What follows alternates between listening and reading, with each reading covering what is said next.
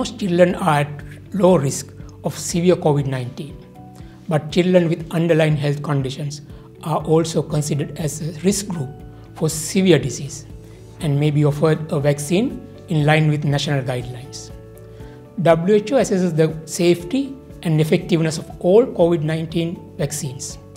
Currently, Pfizer vaccine is the only vaccine recommended for children above the age of 5 and is being rolled out in some countries. We should all keep doing our part to reduce the spread of the COVID-19, to keep ourselves and our children safe by wearing masks, avoiding crowded spaces with poor ventilation, sneezing and coughing elbow, and cleaning hands often.